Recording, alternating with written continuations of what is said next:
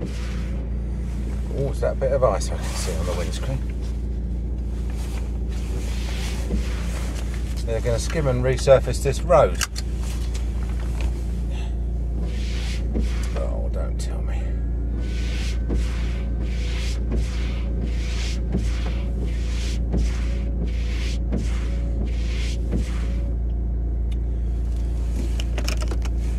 Hot, hot, hot.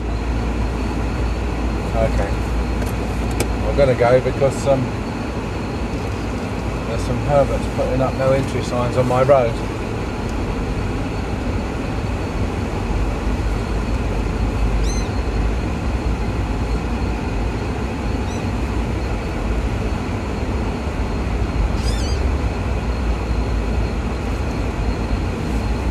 God knows if I'll be able to get back in.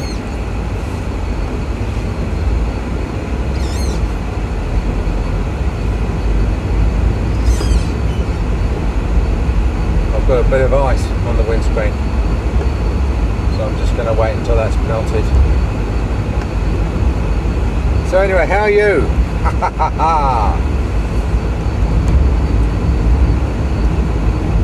going to do the back windscreen as well. Oh, it's one of those days when everything's filthy. That's it. All gone now.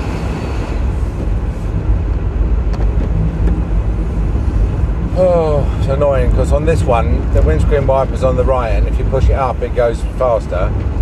And on the Suzuki, it's also on the right, and if you push it down, it goes faster. So they haven't standardised, have they? The French and the Japanese. Even the sides and the directions of the controls. So I've got a mental day today. Mental. We're literally double booked, and the emergency slot's booked up, and I haven't even got to work yet.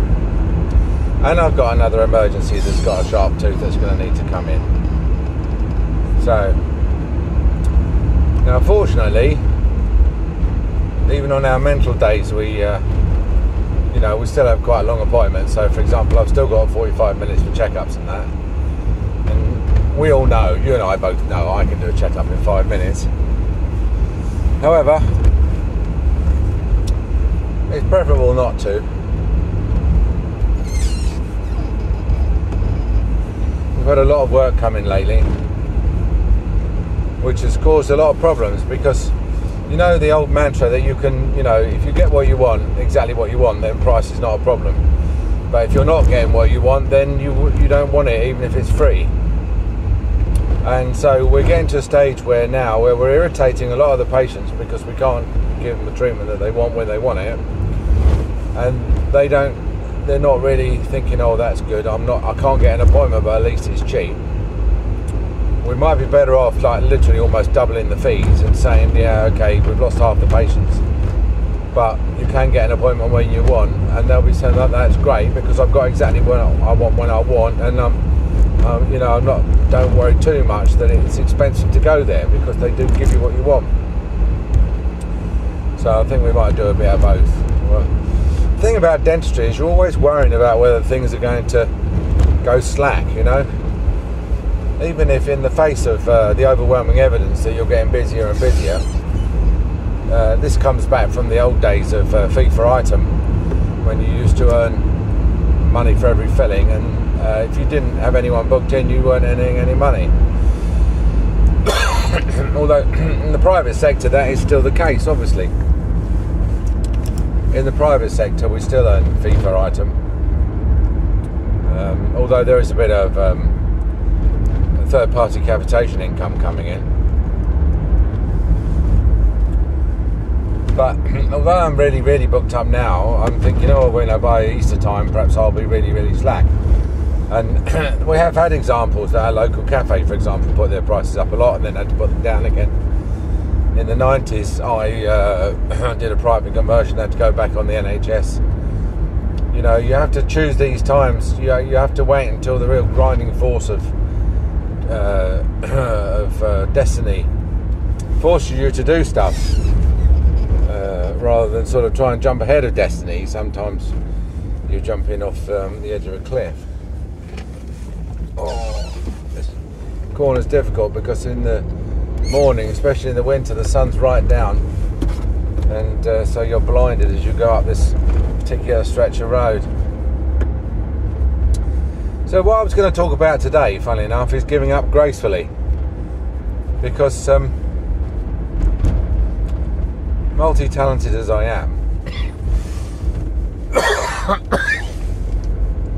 I don't win everything, and I thought I'd share a couple of episodes with you where I took on a fight that I lost, and how I cope with it, really, or how I rationalise it, let's put it that way. And you'll notice straight away that I don't mind saying that I lost. You know, you can't win every fight, and some you win, some you don't, as they say. I mean, I'm pleased to say most I won, but one of the biggest losses, I think, was when I was running the GDPA, or the DPA, Dental Fusion as it later became. We were lobbying on behalf of terms and conditions for dentists in general practice, and I used to say we were the military wing of the BDA. And this sort of line of thought occurred to me because I went to this dentist dinner at Goodnestone Park recently, and they're all going on about, oh, do you go to the BDA meetings or do you go to the postgraduate meetings? And I said I'm quite clear about, no, I don't go to any of that, which is why I don't meet a lot of dentists. It's quite nice to meet dentists, but in a social thing, in a context that wasn't the BDA. And the BDA really is just social and clinical, and they claim to campaign hard on terms and conditions, but they don't. They basically let the Department of Health do what it likes without any pushback, and in return they are recognised as the sole negotiator, the sole. So, and it's an arrangement that works very well for the VDA, and it's an arrangement that works very well for the department, but it doesn't work so well for VDA members whose terms and conditions are a lot worse than they could be or should be, or the patients whose treatment is a lot worse than it could be. And I'll come back to that later, but with regards to running the GDPA, when I took over the GDPA, it was taken sort of quite seriously, and we were invited along with the BDA to all sorts of meetings. And then the Department of Health, and to a lesser extent the BDA, come to the conclusion that the best way to deal with the GDPA was to sort of freeze us out of everything. And it's a very effective technique. It's called shunning. And particular ethnic groups use shunning quite a lot, and because it works for them, getting offended and shunning. And in the end, it worked quite well with us, because when your association is not invited to anything, when your association is not listed on websites, list membership organisations, and your association is not listed, and you realise it's because there's a lot of pressure on people not to do business with you. A lot of pressure on people not to go out for lunch with you, not to meet you. Otherwise, they're to them far more valuable contacts within the BDA are going to be compromised. Then you have got a big problem there. Now, having worked for the GDPA since the late 70s, right the way through to about 2014, whenever it closed up, felt that I'd put my time in. I'd done 40 years for the GDPA, and so there comes a time when you have to say, I'm going to move on, and I'm going to do something else with my life. And particularly if what you're doing seems to be less appreciated and less popular than it was. And in the case of the GDPR, you know, as we were vanished, as we were erased from existence, and then other ways of expressing their opinion came along, like there was other online groups were sort of came to the fore, where people could express their discontent online, but all they were doing really was letting off steam. So, but the, you know, Generation Z or Generation X, I suppose as it was, felt that it was sufficient to just do a thumbs up or a thumbs down on something, and then that was their way of protesting. The baby boomers, of which I've sort of more closely identified, knew that to effect real change you needed to take real action, and that involved a real physical presence in a real physical place and real physical money to fund real physical events. And but the new generation, they were like, you know, they would never pay for anything that they could get for free. So they wouldn't pay for a word processor if they could get a free word processor, and they wouldn't pay for anything if they could. They're used to just having everything given to them, because we turned from a world where products were products into the people who use the products being the product. And so by you know, allowing other people to monitor your patterns of activity and get market insights and sell you targeted advertising and stuff, you then were given free use of all sorts of stuff. And what they wanted was a group of like-minded people, which they could assemble very quickly on the internet, to all whinge about a particular issue. And it could be quite a very narrow issue, like a particular pay rise or particular annual retention fee rise or something. And these groups would form quickly. They would whinge a lot. There would be a lot of clicking thumbs up or thumbs down, and then they would all sort of dissipate again. So really, they were just like an expression of dissatisfaction. They weren't really agents for change. Well, if you're in the business of running an association that does charge a real world membership fee and does do things like lobby MPs and go along to the House of Commons and write papers and make representations to the Doctors and Dentists Review Body and things like that, then you're very quickly going to get strangled. You know, we're getting strangled on one side by the government, and we're getting one strangled on the other side by the members.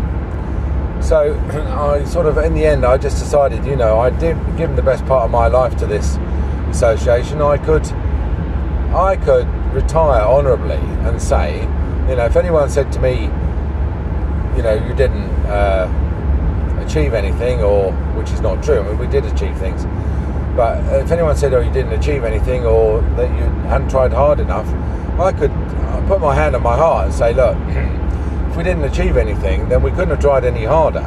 You know, there's nothing that we didn't do that we could have done, and it's not like we didn't try for long enough. I did it for 40 years, you know, so it was it's time to hand over to the next generation and say, look, okay, you know, you're still whinging about terms and conditions, and so let's see what ideas you've got. You know, let's see you change the world. And I've just gone back to the sort of defensive dentistry I do in my own practice, you know, which is basically just practicing dentistry in a way that I know is in accordance with market conditions, and don't try and fight the prevailing wind. You know, don't try and bend the rules and work on the NHS. Just do provide good quality dentistry, make money and have fun. And that's working for me. You know, it's worked for me very well. Now, what did annoy me at that Goodnestone Park thing was that you know, so many people were still like, oh yeah, you remember the BDA? Yeah, they were very good. You know, they helped me. I had a problem with one of my staff, and it was nice to be able to ring someone up and have a chat with them and get it sorted. You know, and so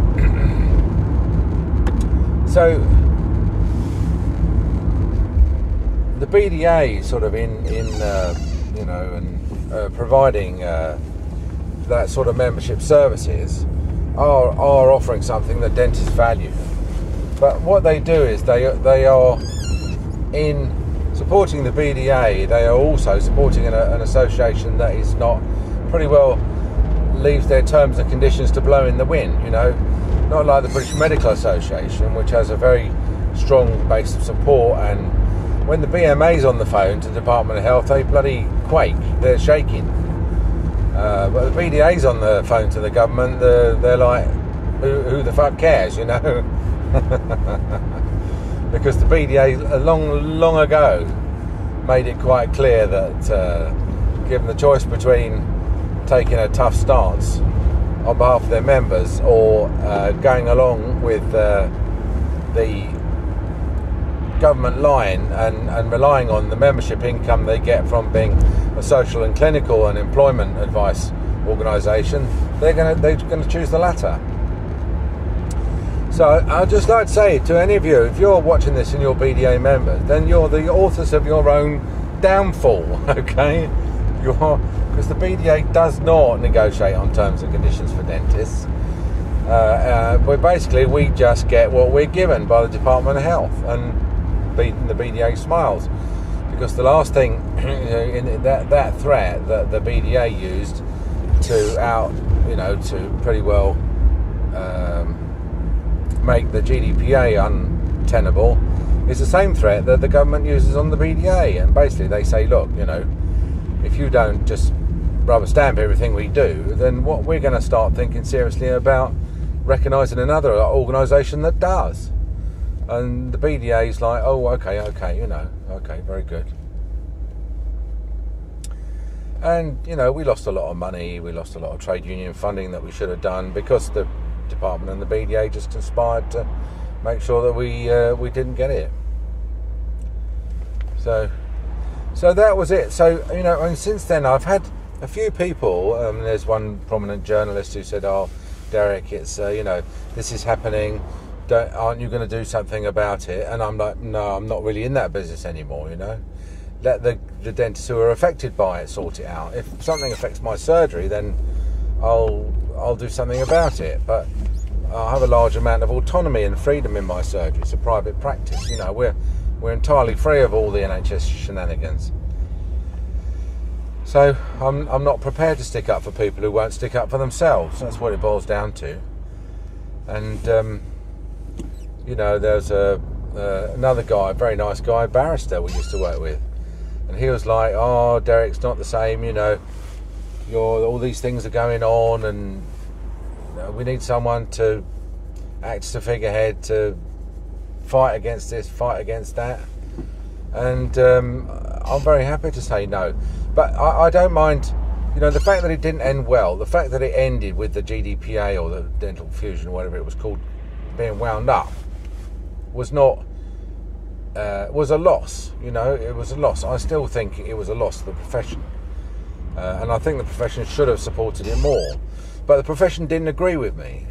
No, the profession did not think that they should have supported it more. The profession thought that they would join a Facebook group or some sort of other online community instead. And that's fine, and I respect that. You know, if your market, insofar as it is a market, you know, people who want better terms and conditions for dentistry, if that's a market, and then there's no, if that market dries up, and by that I mean the people who are prepared to, say, contribute £200 a year or something to an association that does fight for their terms and conditions, that market dried up, and so fair enough, you know. Now, the outcome of that was that obviously we've got the situation that we've got, which is the NHS dentistry pretty much collapsed. because it was always on a knife edge, and then COVID has caused it to collapse by driving a coach and horses through the medical and the clinical and the financial models that they relied on, which were never really robust in the first place. And and I can, or I mean, it may be arrogant of me, but I can draw a link between the GDPA packing up, me packing up, and the service just going to pot.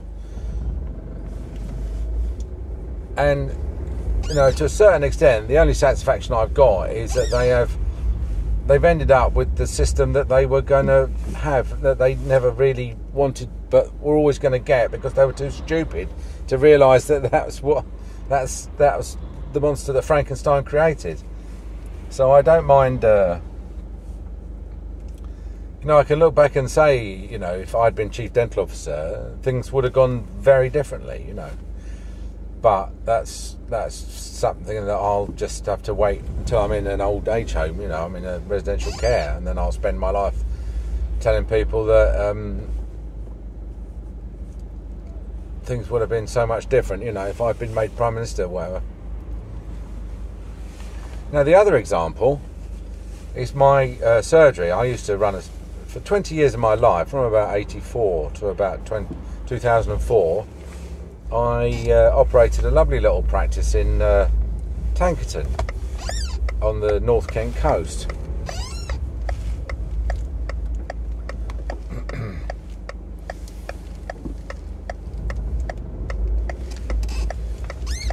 And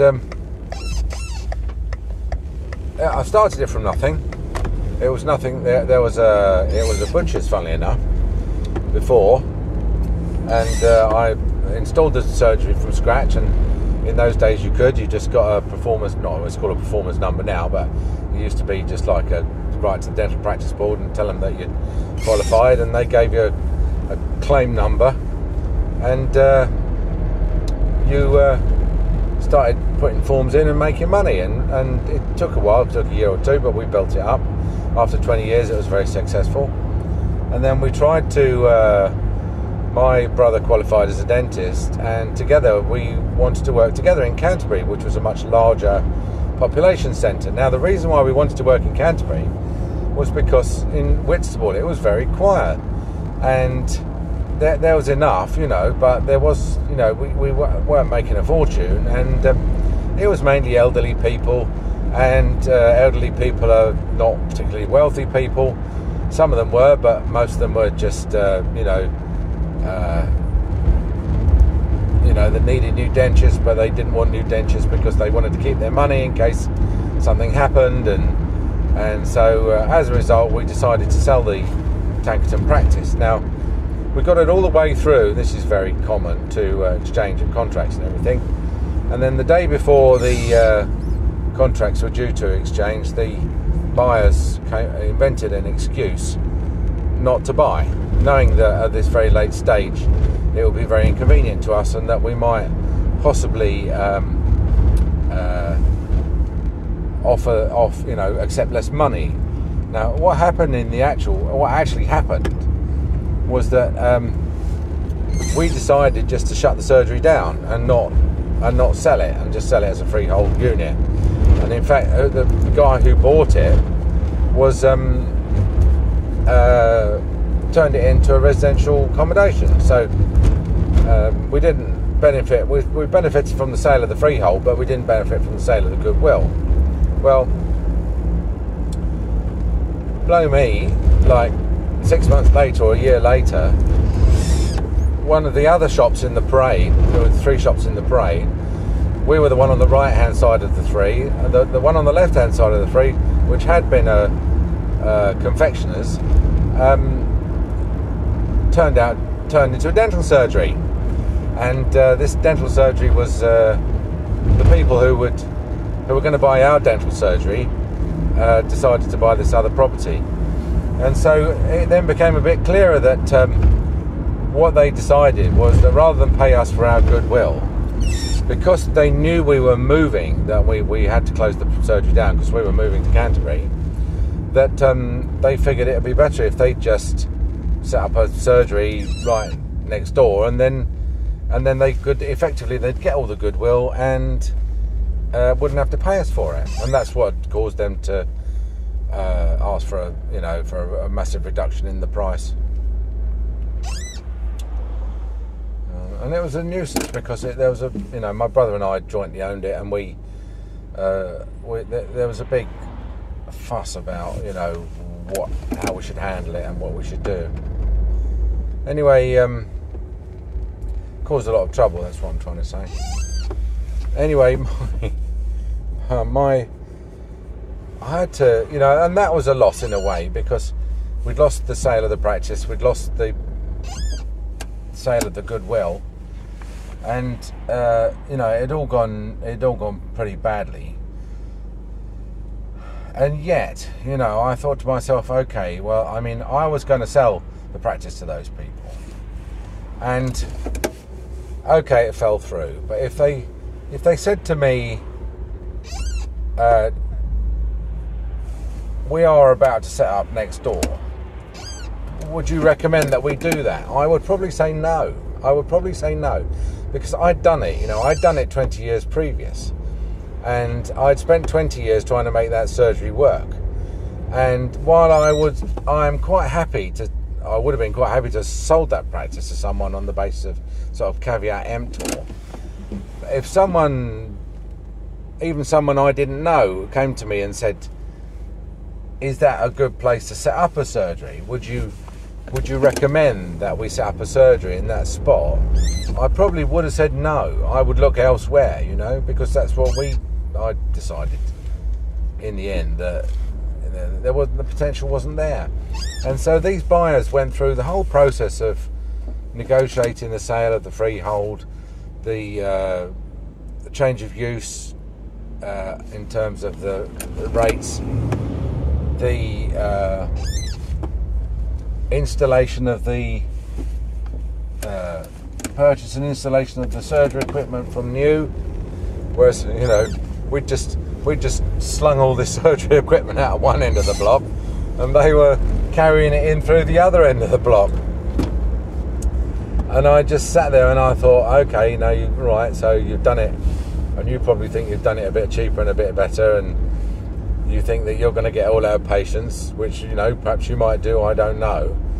But what you've just done is you've just condemned yourself to spending 20 years doing what I've just finished spending 20 years doing, which is working probably in the wrong place.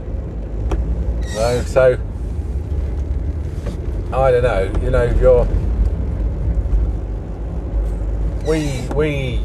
that was something else that went badly, but in these people, they think that we snatched defeat out of the jaws of victory, whereas in fact I think they just marched into the jaws of defeat, thinking that they were marching into the jaws of victory. Do you want to go? Yeah. So, be careful what you wish for, because in some cases, you'll think you've won the battle, but you're going to lose the war, because you've lost sight of the goal. You've took your eyes off the prize.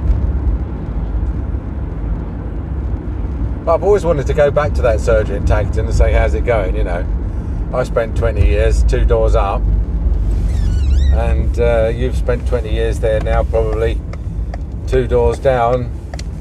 What's it like? How are you getting on?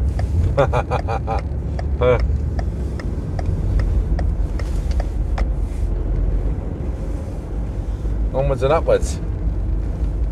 So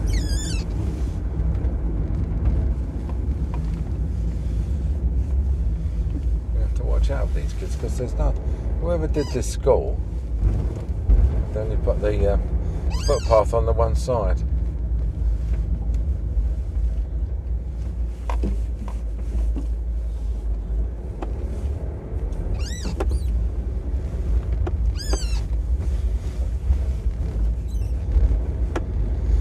So that's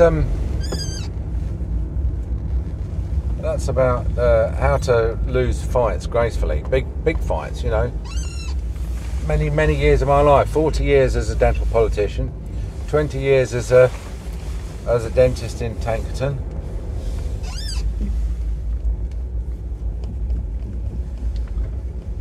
Oh, hello.